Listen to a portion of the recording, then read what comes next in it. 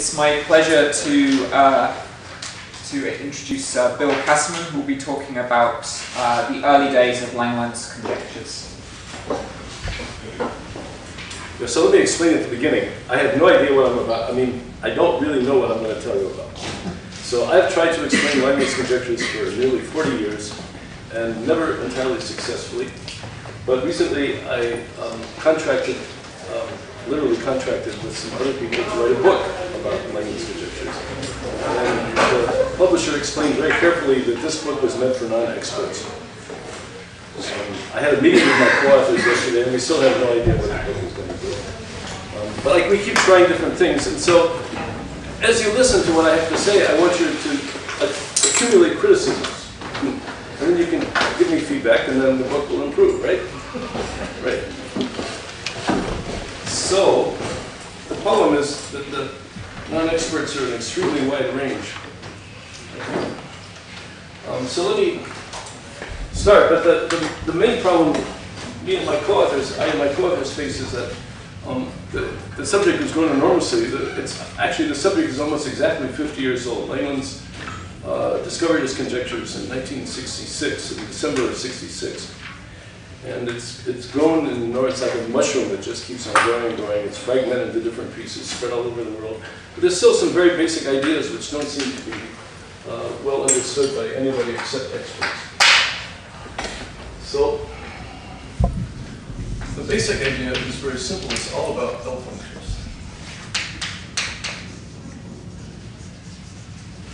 I can't say that the beginning and the end of Langlands conjectures are about L functions, but it's a major component. So what do I mean by an L function? Well, there are different kinds of L functions, but the ones I have in mind have very special properties. So one, they have Euler products.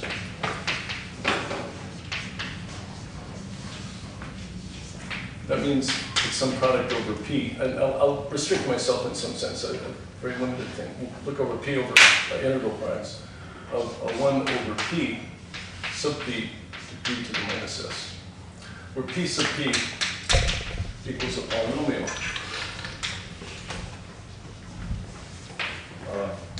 For all P. And second of all, wait a second, what does that mean? There's no equal sign. Well, they have Euler products.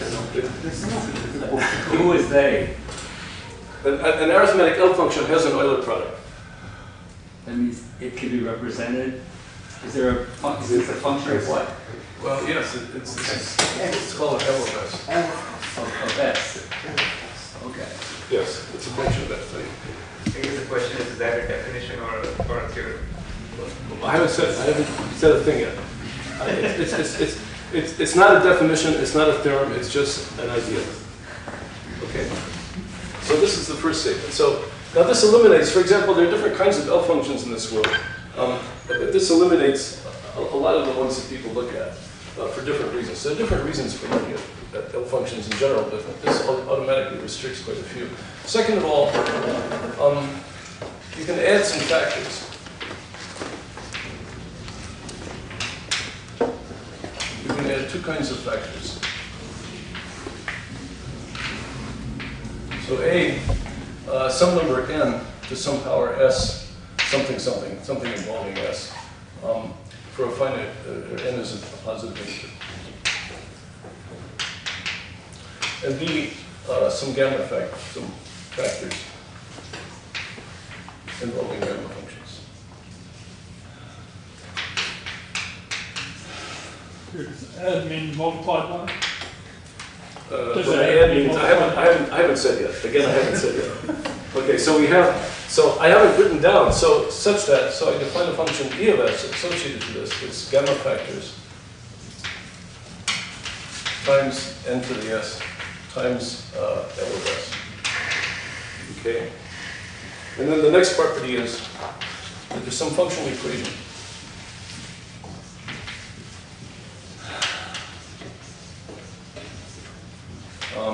So this is C of So this is L, but it depends on the collection piece of P.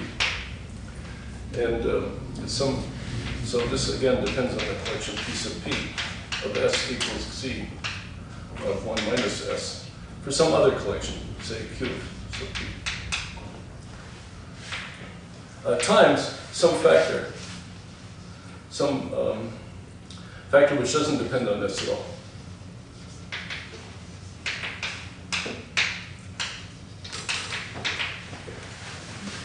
And then fourth, so I'll say something about that. So C of S is meromorphic. And C with nice, I don't know, again, it's not a general thing, nice poles. Whatever that means. Okay? So, yes. Oh no, okay. The guy in the camera was raising his hand. So, the question which in some sense Langlands might have answered or might not, nobody knows quite what these are, but the question is, can you classify such functions?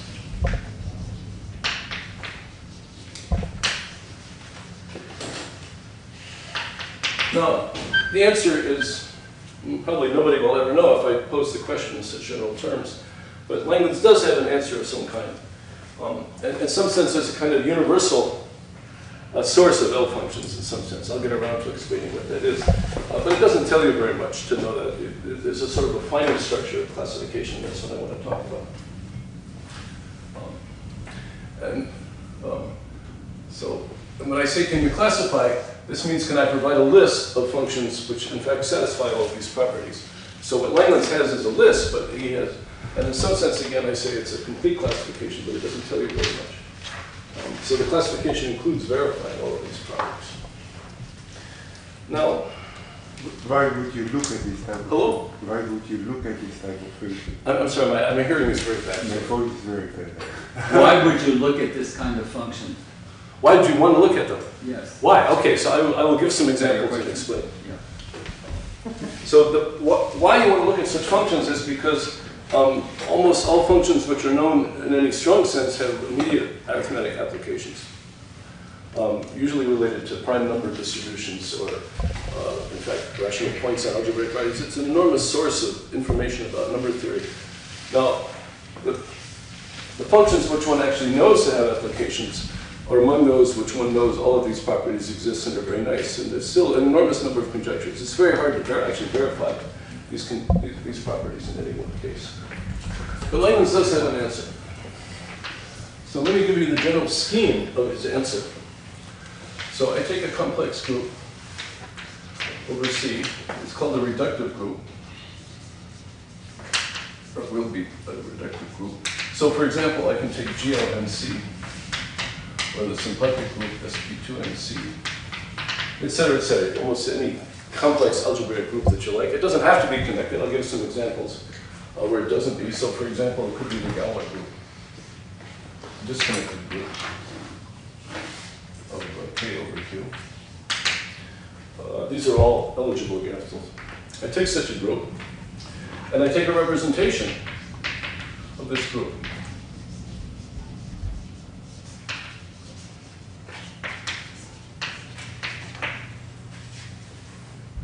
Okay, and now, this is just an example of how things work. I take, I take G of P equals a set of elements in G hat, one for each P. Okay, so these are the basic ingredients of Langlands formulation. And now I look at the product over all P of 1 over the determinant of I minus rho of GP over P to the S. And this I'll call L over section G of P. Okay.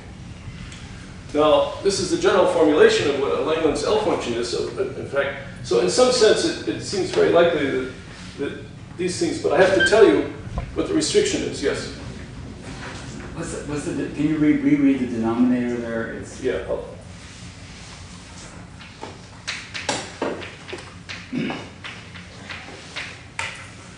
Okay. Do you infringing over rational primes?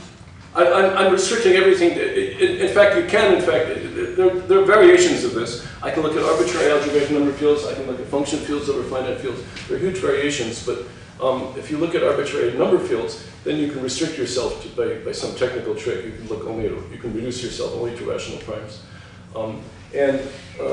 This is only a kind of the one because, in fact, there are variations in this, which I'll mention in just a moment. But this is the general this is the general thing, so there are variations. This thing, what does rho of G of P divided by P to the S mean? Rho is a finite dimensional representation. Okay. This is an element of G of C, of G for each P. Right. So this is a scalar times a matrix. Okay. And I take the determinant. Okay. I take minus S. So one important thing to notice is this depends only on the conjugacy class of G. So I'm not really specifying, I mean, in practice one specifies the element itself of the group, but in reality you're specifying only the conjugacy class. It's an important feature of the way this writes down. So I'll give some examples in just a moment. There are variations on this. So I take product not over all P, but P not a member of some finite set. And so on and so on. I mean, there are an infinite number of variations. I can look at P over P, where this is included in some number field, and so on. So there's just an infinite number of variations. This is the basic scheme into which all such things apply. Now, the question is, what families? So these are the kinds of L functions which Langlands, in fact, invented. Are eligible to satisfy properties 1 to 4. Okay. Now, I'll give some examples in just a moment. The thing is that up until Langlands conjectures were formulated in 1967, there were a lot of examples of such functions. And there are a lot of other ideas about what a good L function was in some sense.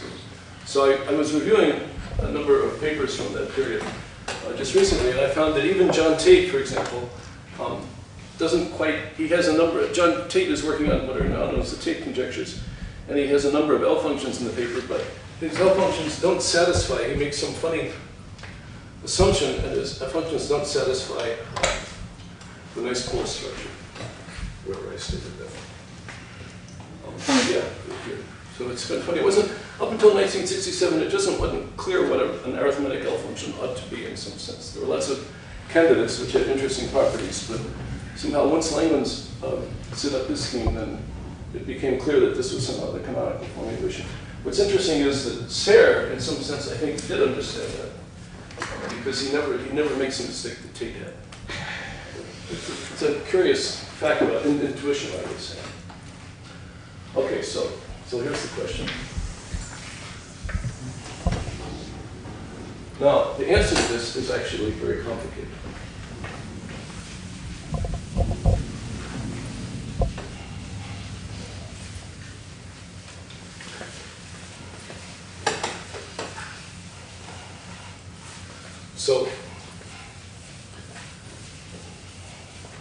So Langlands has an answer to that.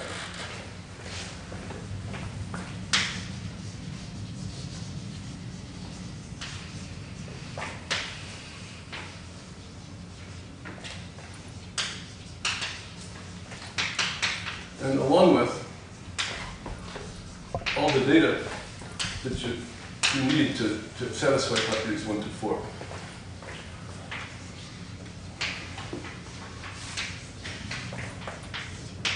That is to say, n to the s, the constant term in the functional equation, gamma factors, The whole thing. He has some mechanism, some single mechanism, which gives you all at once in a way the way to construct the L function, what its likely functional equation is, its behavior, the way the poles behave, and so on. It's sort of a full scheme to answer that question. But the answer is a little bit complicated. So I'll try to give you the answer mostly by example. But before I get into the complicated part, let me review some elementary examples. So remember, I'm trying to write a book in which I do all this for non-experts. So if you have any better suggestions of how to do it, I'll be happy to see it. Langlands himself is a terrible expositor, actually even for experts. Jack will remember, I think, Langlands once gave a seminar at the Institute called Informal Lectures on Automorphic Forms. And in full 19, this is maybe, I don't know, 1975 or so, something like that. And he gave the lectures in the old full 119, some of you will remember. Audience was completely full, the room was backed up. I believe Jack was standing in the back, but I'm not sure. I was sitting towards the back. The lecture was incomprehensible. Somebody asked, I think Jack actually asked, what does informal lecture mean? And Langlands said, it means I don't have to prepare.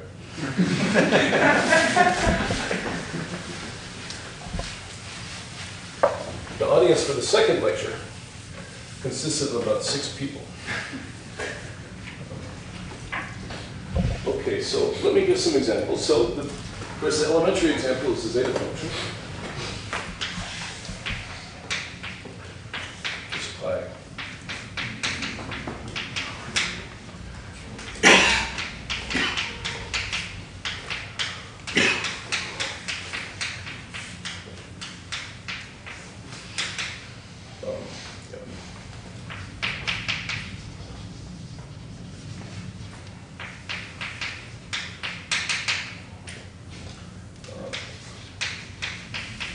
So we have the basic Riemann zeta function, and this is a nice expansion of the Dirichlet series. All these things, once you have an Euler product, you have a Dirichlet series of some kind. So this is pi n to the minus s, the conical character. So it satisfies a multiplicative property. And then I have some more interesting ones defined by Hecke. I'll say something a little bit more about each one of these in just a moment. But for example, I can take, let's see how to say this, pi over, I'll write it like that, I'll write it as a Dirichlet series.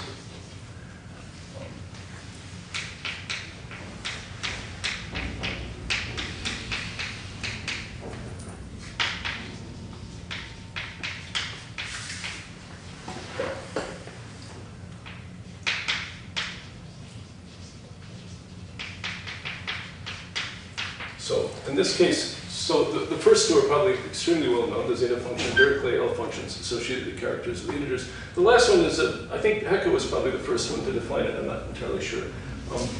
But what I do is I look at the Gaussian integers, and I look at Gaussian integers modulo the units, or 4 units in the ring of algebraic integers.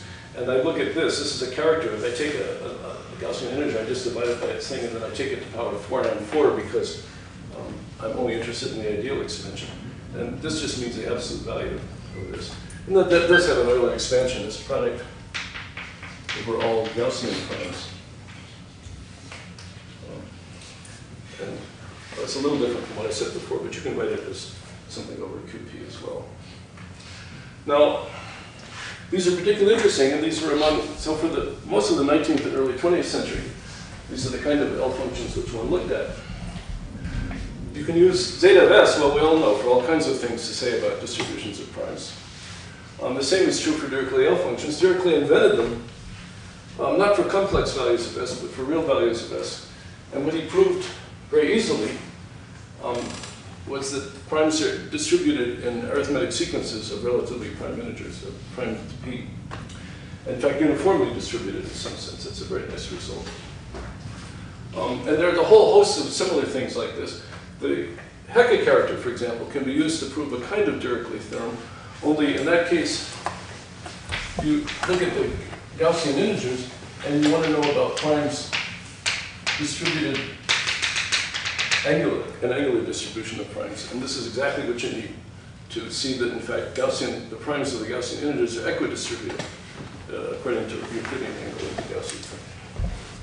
Hecker proved a number of other similar results. For example, you can define something similar for real quadratic fields, and then you get equidistributed with respect to non-Euclidean angle.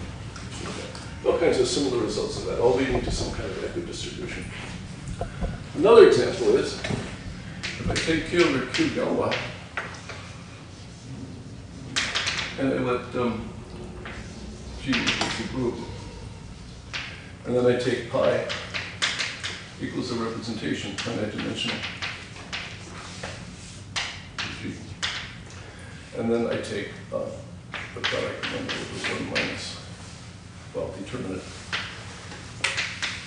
I minus pi of Frobenius divided by P/S. This is R and A.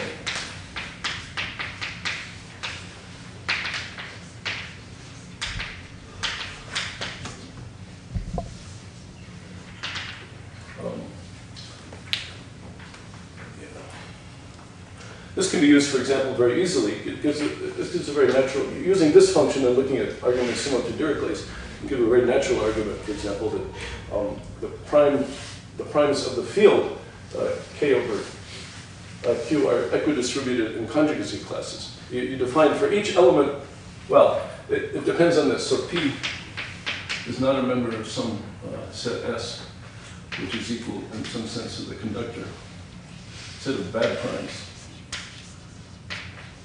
Field. And then you can show that for each P not an S is a well-defined conjugacy class of elements in the Galois group over that. Not an element itself, but because they're different. Each prime of the field extension K over P defines a Frobenius element, and that's defined uniquely up to conjugacy. And then you can show that such primes are equidistributed into conjugacy classes. So that's another similar application. Okay, there are other applications. For example, zeta functions look like this turned out to be the Hasse-Weil zeta functions of certain elliptic curves. And that's a theme that continues on for quite a while. Are there any questions? No. Oh, I've lost somebody, I can tell that. I've lost you. Tony, ask a question. No. These things all look like the zeta function, is that? Well, yeah, they're all variations. I mean, the point of Euler products is they're all variations on the original zeta function, except that as you get more complicated, you know less and less about them. So, for example, when Artin developed these, and there's a beautiful, actually, for those of you who want to learn more about it, there's a beautiful set of notes on the internet by Peter Roquette on the history of such functions, for example. Extremely beautiful notes.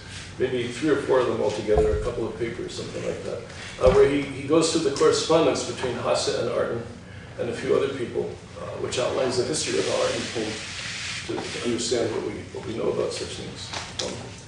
And it's extremely complicated. So if I said I have these properties 1 through 4, and in the case of Artin, he had a lot of trouble with, I think, property number 3, in order to define the S, and there's some constant that appears in the functional equation. Artin had a lot of trouble just finding out what n should be. And it turns out, even nowadays, it's an extremely difficult question as to quite what it's called. The n that appears in the functional equation is called the conductor of the extension, or the conductor of the representation. And even now, it's a very mysterious number in some sense. And Artin's own definition is almost miraculous. Roquette gives you some idea of how Artin came up with it, but there's no real trace of how it happened. It is still, in some sense, still an active subject of research. For the second part, so for the n, that gives you the conductor of the representation which appears in the functional equation. The constant is even more interesting. Artin just proves there is some constant, and it's a very, very mysterious subject. It wasn't completely understood until Langlands came along and explained, in some sense, what the structure of that constant was. In many cases, for example, you can prove that it's plus or minus 1 without knowing whether it's plus 1 or minus 1. Extremely difficult question. But again, as these things get more complicated, the applications become a little more arcane. So there's no, it's a trade-off in some sense. So that there's an industry of just understanding what the definitions of these things are, rather than their properties in a sense, with the hope that someday, where civilization ends, somebody will understand. Any questions at all? I need a question. Are these all the examples? Hello? Are these all your examples? Or Oh, no, I have one more example I'm going to give.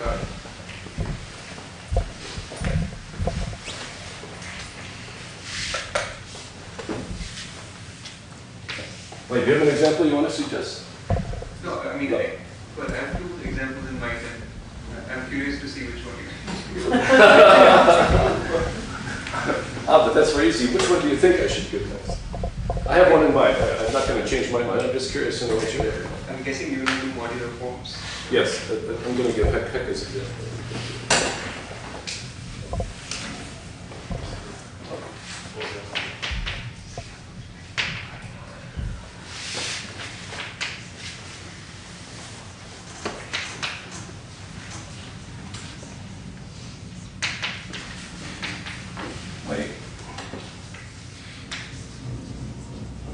I should say one thing.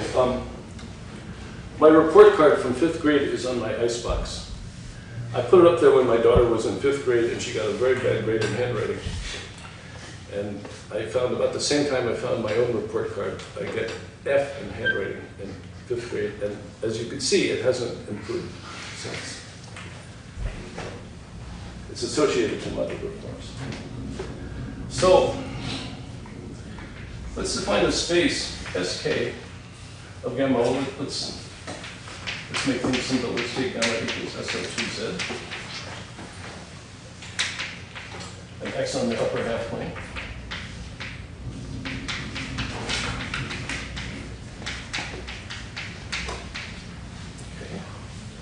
Okay. And that X on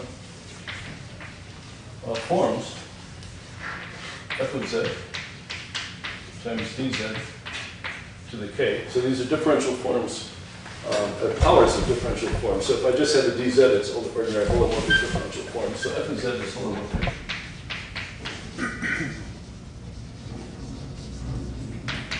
Okay, and we look at the gamma invariant form. So S of k gamma equals gamma invariant forms of this kind. With an extra property. So if I have such a form, so f of z plus 1 is equal to f of z. And so f of z is equal to some n equals 0. Well, I want to assume it's equal to 1 to infinity cn of e to the 2 pi r and z. And this is a holomorphic expansion. Okay. So this is my space. These are called Cuss forms of weight 2k.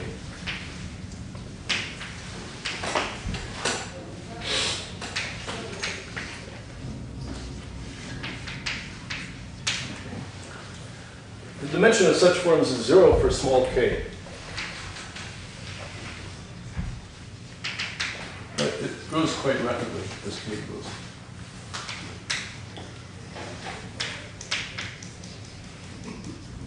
It's easy enough to derive a formula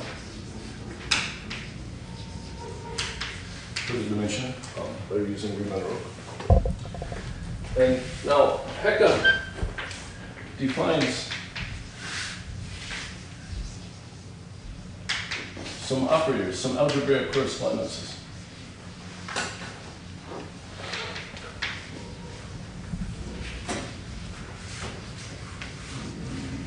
On SK. What do I mean by an algebraic correspondence? Well, what these are forms equals forms on the curve h divided by gamma. And this can be, this is included, let me call this x gamma. This is included in x gamma bar, which is equal to x gamma union some points of infinity.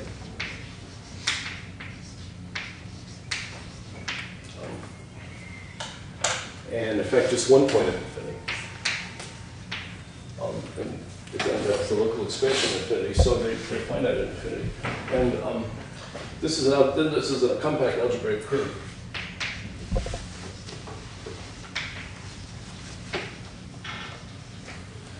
And then algebraic correspondence is something in the product of x gamma bar, like that. And so it's not a map from one this to itself, but it's an algebraic correspondence, means each point here corresponds to a finite number of points there. And what are the Hecker correspondences? Well,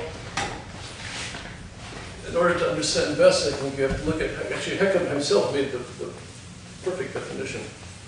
Since then, there's been a lot of mangling of Hecker's definition. But I think the best exposition of this is in a little book by Sarah. So, gamma quotient H is a quotient of gamma quotient GO2R. Because H GO2R acts on this, the trivial, the center X trivial, or part of it, well, the connected component of the center X trivial on this. And this is equal to, this parameterizes lattices.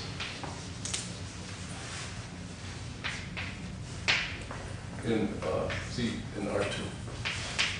This is a plus basis. No, I'm sorry, just lattices itself. And now, so the way to think of this is somehow related. In fact, there's a close relationship between the two. Basically, you can identify this with a subset of this.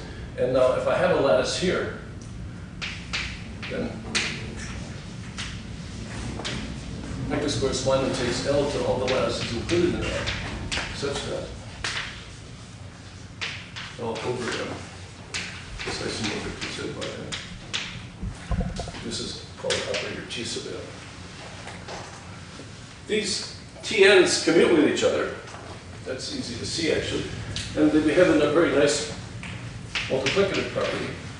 T times P times Q is equal to TP times PQ if these are relatively prime.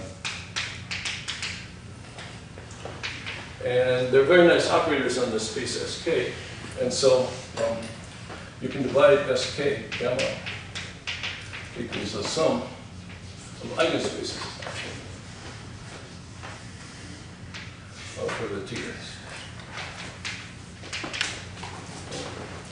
And now I can form from this product over all P of 1 over 1 minus TP. Well, I'll write it like this formally. Times P to the minus S plus TPP times P to the minus 2S. In fact, under these circumstances, I'll just make it 1. And I can factor this as 1 minus alpha times P to the minus S and 1 minus alpha minus 1 times P to the minus S. There are various normalizations possible to change this constant here by changing weights around. There are various reasons for doing that, but this is the simplified, the simplest one. And this is a Hecker element.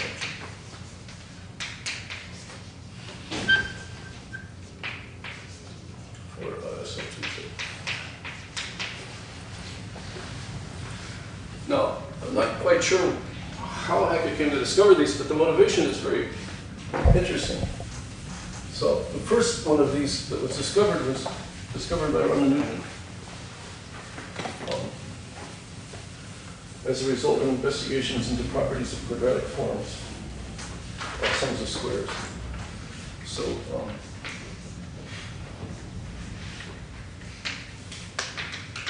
Newton's top function. The answer to that is that in between Wordell. Hello? The answer is something that Wordell introduced in between. Right? Have you read Wordell's paper? Actually, I haven't. So I look it at must have introduced one of my co-authors has actually read Wordell's paper very carefully, Yeah. and it's a very interesting paper. It doesn't say what you might hope it says. Okay. Best of all, my co-author pointed out, I think it's the last remark in the paper says, I want to investigate further because there seems to be no future in this subject. We have, actually, by now, my co-authors and I have a bunch of quotations where everybody seems to say the theory of modular forms is dead, we'll just forget about it for a while.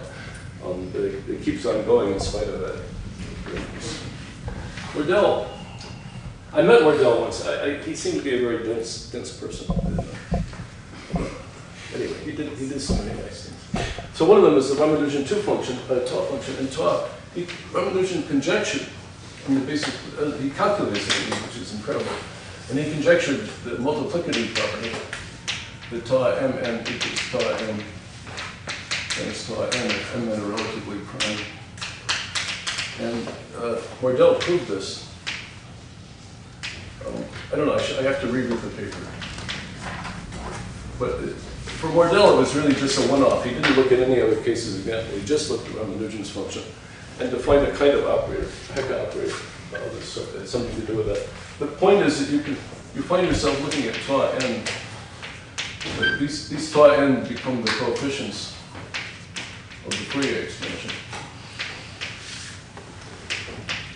And this is what Ramanujan and Wardell looked at, and it's not too hard to construct a Hecke operator very directly in that case.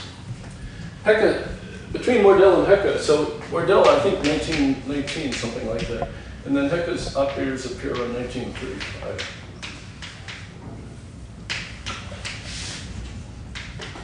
It's not quite clear what his immediate motivation was, but he's certainly aware that Wardell has started the game in this sense. Now these functions are very interesting.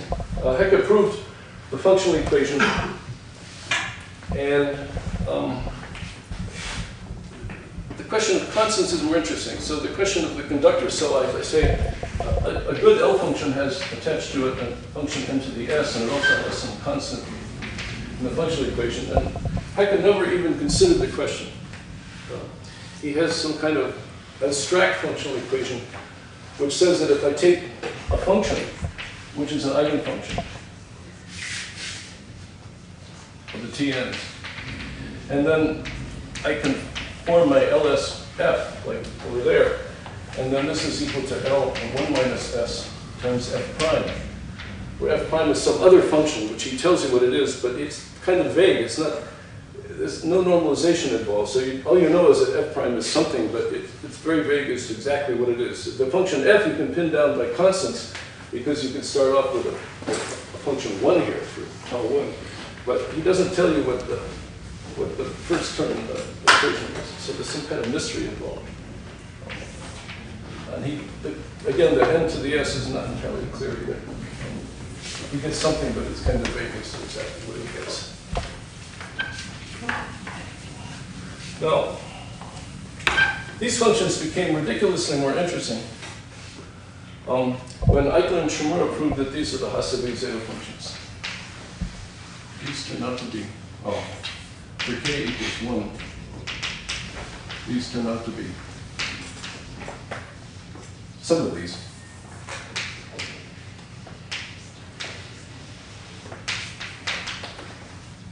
Turn out to be a Hasebe zeta function, elliptic curves.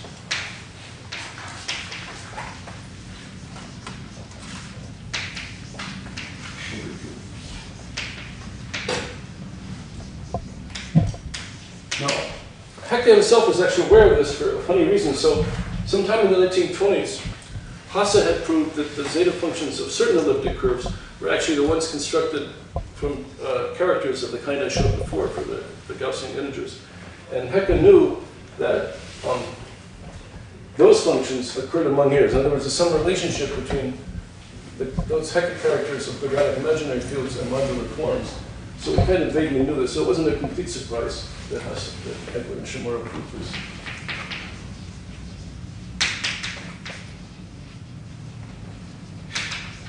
But what was a complete surprise in 1967, they proved the theorem that told you that all Hasebe zeta functions of elliptic curves, if they were nice zeta functions at all, had to occur in this way.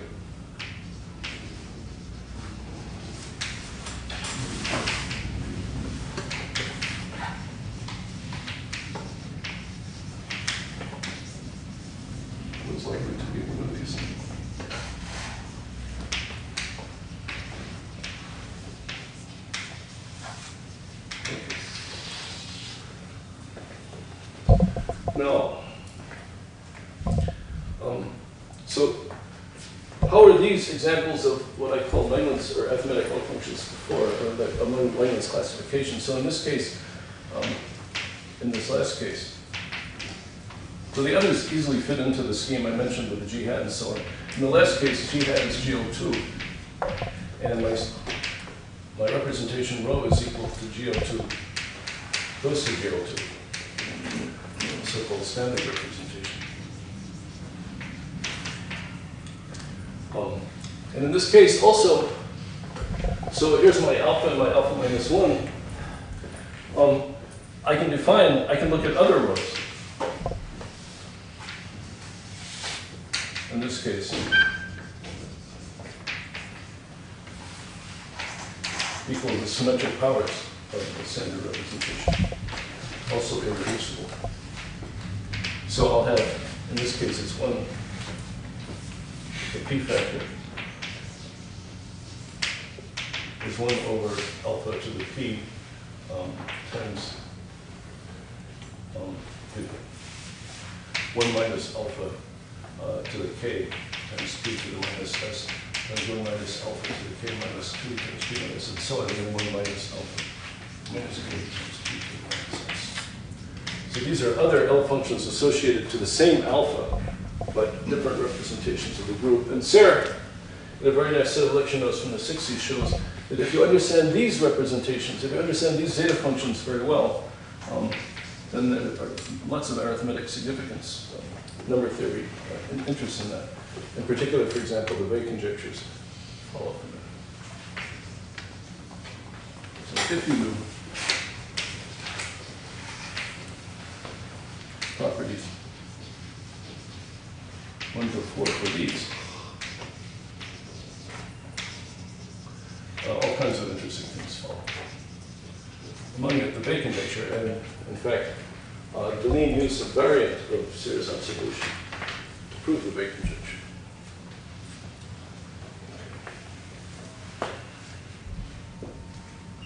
Are there any questions?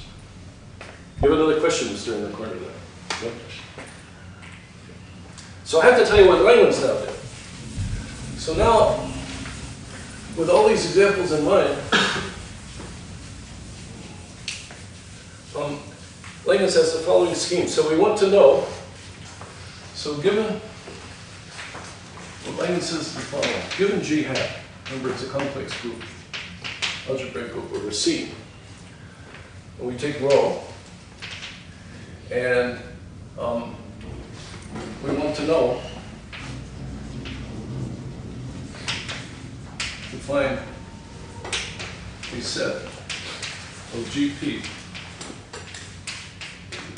in G hat, such that L of S and so on has nice properties. So the way Langlands does it is as follows. So with G hat, let's take a special case. I take G hat is what's known as, well, I'll just take it, first of all, just to be GLNC.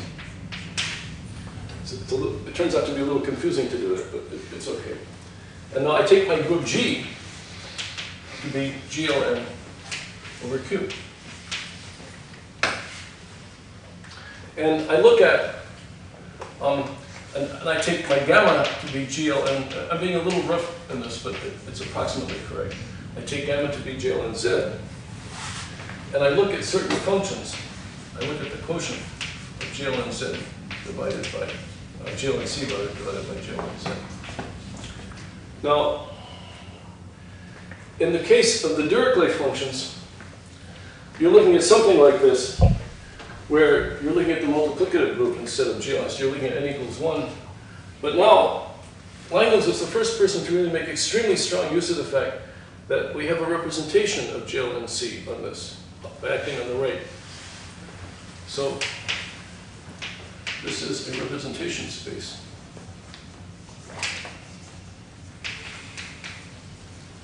Of group GLNC, but it's infinite dimensional.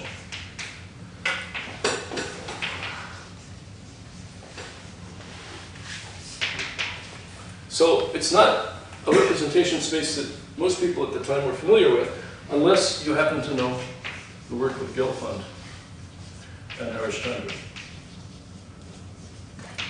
But why do you have GLNs acting on complex group rather than a real group? Oh, I'm sorry. You're absolutely right. I'm sorry. You're absolutely right. Absolutely. Great. Thank you. So it's kind of funny, right? You start with a group over the complex numbers, and then you're somehow looking at an arithmetic group, and so Z and R somehow appear out of magic, and that's something called Langlands duality appearing here.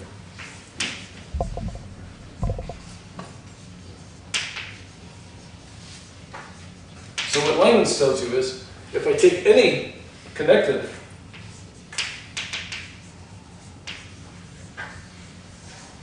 reductive algebraic group,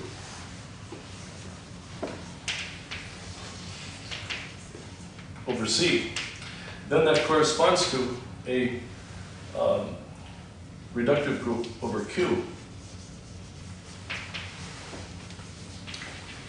And I let gamma equal, it turns out that it makes sense to talk about, we call it G.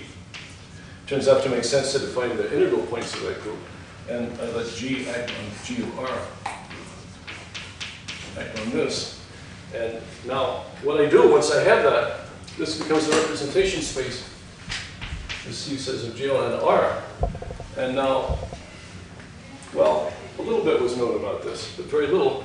But if you knew a little bit about work of Gelfand and Harshchandra, and actually a little bit later Zelberg, then you can understand that what should happen for GLN2. So the heck is the case of,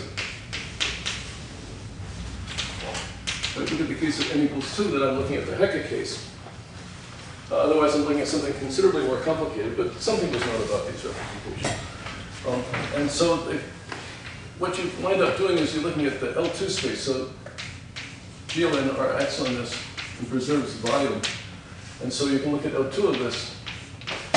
And this turned out to have a discrete part plus a continuous part.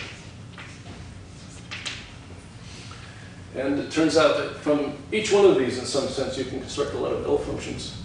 Right? So the GPs involved, well, the GPs are things coming from the Hecke algebra. So certain Hecke operators.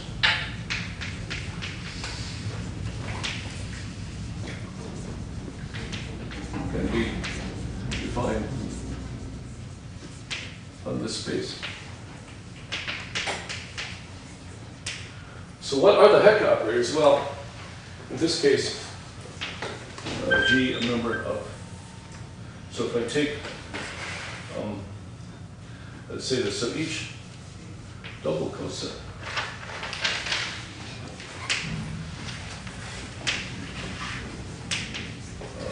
of gamma modulo MNZ,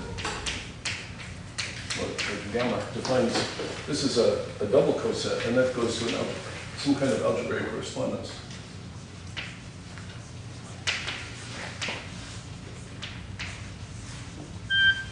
These are real mathematics, not complex anymore, but it still makes sense. You go real math on your quotient.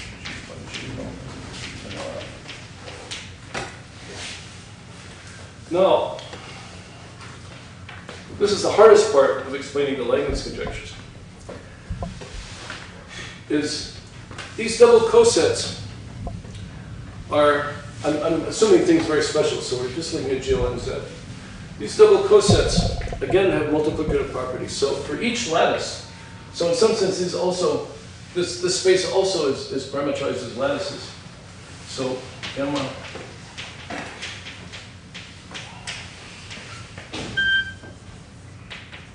and Rn, and each, the Hecke operators correspond to, if I have an M in here and I apply it to the lattice, I get some smaller lattice. So if I have a lattice, L goes to all M containing L, such that the determinant, well, such that the size of L divided by M equals M.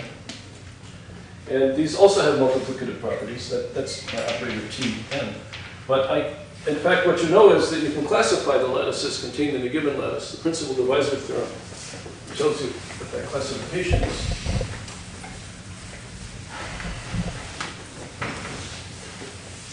So first of all, it's easy to see that it's multiplicative. Tn m is equal to Tn times m. They're both relatively prime. And so the special case n is a power of p.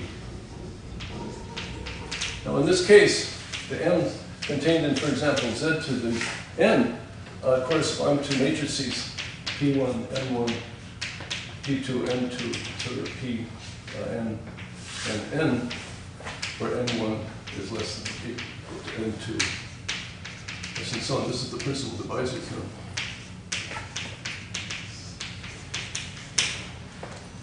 And so you get operators T of P1, N1, P2, N2, and so on.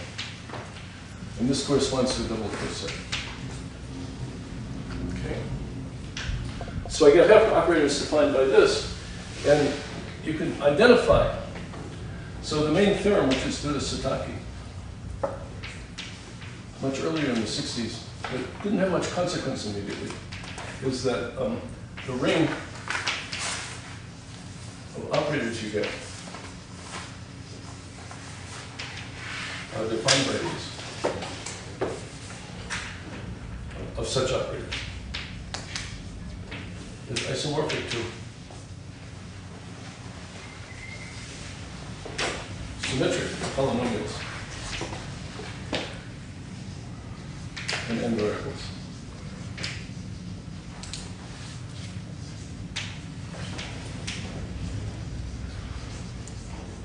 So A1, let's call it A1 up to AN. So this is a symmetric group on n variables. Now, Satake's paper is very clever, but it somehow didn't, a lot of people looked at it and didn't know quite what to make of it, including Satake, I think. It's a very beautiful paper, but he wasn't quite sure. He knew it had something to do with L functions, but he wasn't quite sure what. But what Langlands observed is very simple. And after that, it sort of changed the nature of the subject entirely. The point is that the symmetric polynomials of n variables correspond exactly to semi-simple conjugacy classes.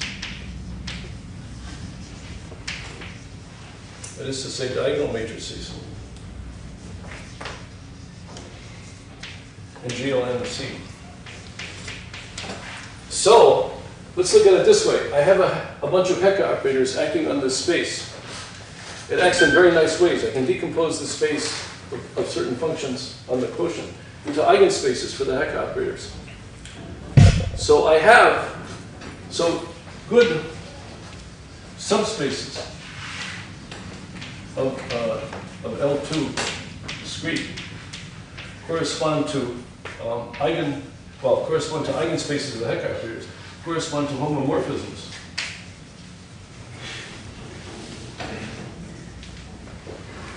From this ring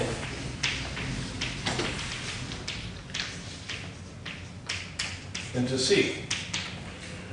Now, this is a nice ring. If I look at the invariant polynomials, that corresponds to an algebraic variety.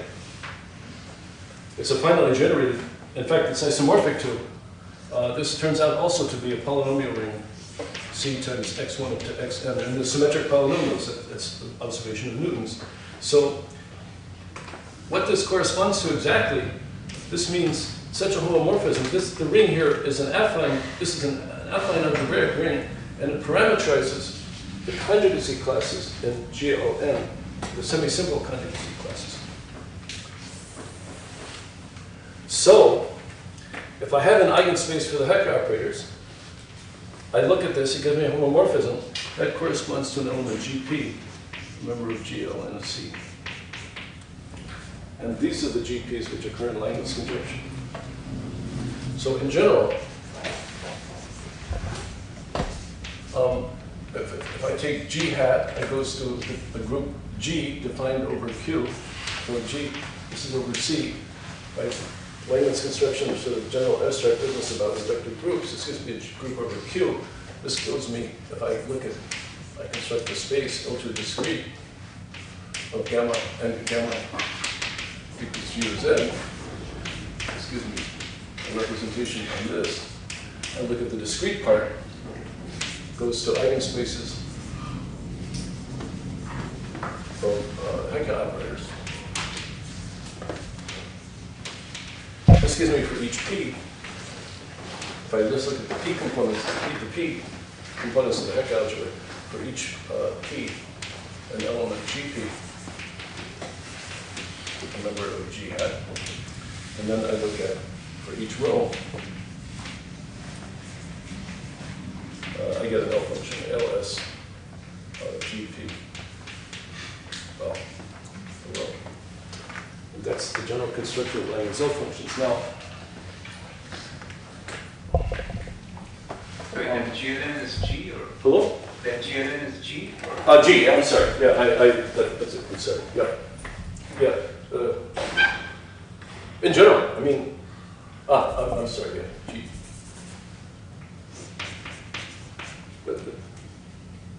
Have I made any other mistakes? No, I don't think so. So this, in a way, this is the most general kind of arithmetical function defined by Langlands, but it turns out that something much more dramatic happens. So the first fact is that for certain, so the next problem is, so now I know in a sense what at least I have a very large class of good L functions, which conjecturally satisfy those properties 1 to 4, and it's not at all easy to see how all this nice new information gives you properties 1 to 4. But there's one case in which you can do that. So it turns out that if I take rho equals a standard representation of G on and C, then LS of GP constructed in this way satisfies 1 to 4. This is a result of Godemont and Jacquet, following conjectures of Langlands and techniques of Tate. They actually proved basically in a sense by the same method that Riemann used to prove the functional equation and these properties for the zeta function, some variation of Poisson summation. And so there's a second huge part of Langlands conjectures which I haven't mentioned, something called functoriality. And that tells you that probably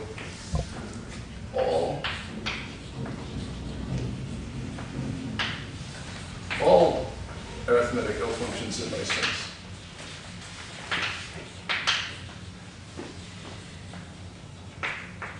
in the sense of 1 to 4 occur here for GLA of Q in the sense of Godemont check Q. Now, that's very nice in a sense. In another sense, it tells you nothing. It's a huge space, highly non-constructive. It doesn't give you any information at all, but it's sort of an interesting fact. Langlands himself, up until very recently, and maybe even still now, believes that somehow the way to prove properties 1 to 4 for all these functions he constructs is to somehow verify that it occurs among the GLN spaces somewhere. Just recently, there's been, so for a long time, well, I should say, so Langlands conjectures in general say that if I look at such L functions, then they have these properties 1 to 4. It's not at all obvious, because we don't know that they all occur to GLN. And there have been a number of different techniques from Arthur and Langlands himself and Shahidi and Kim, which apply techniques that prove it in many special cases. But these techniques have come to a dead end. When Shahidi and Kim finished their work about 10 years ago, there was no obvious future in sight to verify any more Langlands conjectures. Arthur improved it a little bit by looking at a number of low-dimensional accidents, in a sense. But in the meantime, Langlands himself started something he calls beyond endoscopy. I won't tell you what endoscopy is, much less beyond endoscopy is. But the idea is that somehow you use variations of the Selberg trace formula, which is a basic tool in this business, in some funny, very highly technical way to explore new possibilities for looking at these L functions. Can you explain endoscopy? Can you explain the word endoscopy? Yeah. So, I have a quotation which I wish I knew by heart. It's in one of the P.G. Wodehouse books about Jeeves. At some point, Jeeves and Bertie Wooster need a tool to decide whether a jewel they're looking at is actually a diamond or not. And Jeeves somehow procures a machine called an endoscopy tool to look at this. And there's a great quotation about something. What endoscopy is, if you look up endoscopy, which is how the doctors pronounce it on the internet, you will find horrible implements of torture. Because what they're used for is to penetrate certain orifices in the body and explore what's inside. So the whole point is that endoscopy is a technique of looking inside something. Now, even for Langlands, that's what it means. So there's some... What endoscopy means for Langlands is he's taking one of these groups, one of these reductive groups, and he's somehow exploring in detail some aspects of the inner structure of the group. And that's what he meant the word to be. Now, he didn't invent the word himself. He asked a mathematician in Ohio, whose wife was a doctor, very suspicious. So when Langlands asked this guy who knew Latin, he'd been trained in Latin actually, he asked him for a good Greek or Latin word that would apply. The guy came up with the word endoscopy. We suspect his wife had a hand in this. He completely denies it. Hello? He denies it. I know, but I don't know. Anyway, it's true. If you look up endoscopy, it will take you a while to find Langland's use of the word endoscopy. And advertisements for these machines are phenomenal. Anyway, endoscopy is somehow, it's another lecture entirely. I could explain what endoscopy does for you that gets you to this point, but the point is, so the ultimate goal of this business at the moment is to look at the following situation. So I have a group G over R, say, or over Q, I guess. Now, there's a very good classification of conjugacy classes in such a group. For GLN, it's very simple. You just look at field extensions and sort of decompose them. That gives you all the semi-simple conjugacy classes. You know exactly what the unipotent classes are and so on. For other groups, other than GLN, an interesting phenomenon occurs, which is, and so for GLN what happens is the semi-simple conjugacy classes are classified by the characteristic polynomial. For other groups, that's no longer the case. Already for SL2, for example, over SL2R, I can have two elements. I can look at cos theta, sine theta, minus sine theta, cos theta, or I can change this to a minus and this to a plus. These are indistinct, they're different conjugacy classes, but they have the same characteristic polynomial. Now, the goal of the work up through the business on endoscopy is to somehow reduce analysis on this group to analysis on the characteristic polynomials. That's in some sense, probably in the long run, that's probably what's going to happen. But what Langlands discovered was in order to make that work, you have to take account of the fact that just as different kinds of gases have the same characteristic polynomial, so somehow different representations group together to match that disparity. And but still, in a sense, the whole goal of the subject, in a way that I understand it at least, is to somehow reduce analysis on G to analysis on characteristic classes by some sort of complicated Fourier transform. And in a sense, beyond endoscopy explores that idea further. There's several papers in recent times by Jim Arthur, Schauenveld, and a student of Langlands named Altug, who are working on exactly this. Actually, so am I, this sense. There's some interesting byproducts which I'm interested in. Whether this will work or not, I don't know. This is, at the moment, this is the only hope for finding new proofs of Langlands conjectures, is this technique of beyond endoscopy. I can't really tell you what it does. It's a very difficult analytical problem. Basically, what these people want to do is to apply the Poisson. So earlier, all the proofs involved the Poisson summation formula in some sense or another. And the new idea is to apply the Poisson summation formula to the characteristic classes, the space of character classes with nice affine space. But in order to do that, you have to apply Poisson summation to very nasty functions. So you find yourself dealing with very nasty singularities of these functions. And that's what Altug's work is.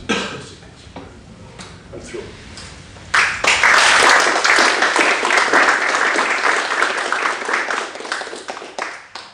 Does anyone have any other questions? Is there any equidistribution theorem, which is attached to each of these functions. Equidistribution isn't related to. I'm sorry, say it again. So you mentioned that there are equidistribution theorem attached to some simple functions. Well, there are some.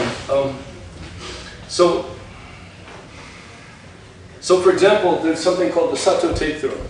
So the way the Sato-Tate theorem works is, I take an elliptic curve over Q, and I look at its Hasebe zeta function, which means, say, I look at the number of points modulo p for each p in which the curve has good reduction.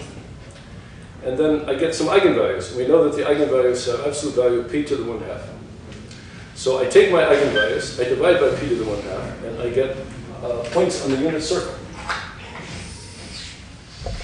So you might ask, statistically, as p varies, what's the distribution of points on the unit circle? And the answer conjectured by both Sato and Tate a long time ago, it's the same as these are points on the absolute circle, and so they correspond to conjugacy classes in SU2. And it's conjectured a very long time ago that the distribution as p varies is the same as the measure on conjugacy classes for SU2. Now you can conjecture immediately from various tricks of Langlands that this is going to work for any automorphic form whatsoever. So first of all, there will be some version of the Bay conjectures which applies to arbitrary discrete parts of the automorphic forms. And second of all, it will have some statistical distribution based on distributions that measures on conjugacy classes. And other similar questions. So, and they're all, there's a well-known technique for dealing with this in some way, but there's no way of getting any results until you know more.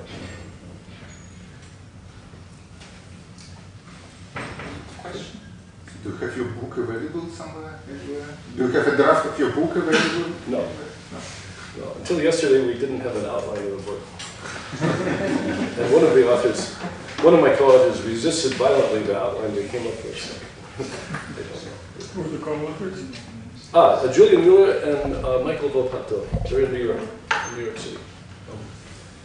Langlands is greatly in favor of the book, but he's also greatly in favor of telling us how to write the book, so I don't know what's going to happen. I'll see all these people Friday actually. Any more questions? Okay. I'm disappointed with your contributions to improvement.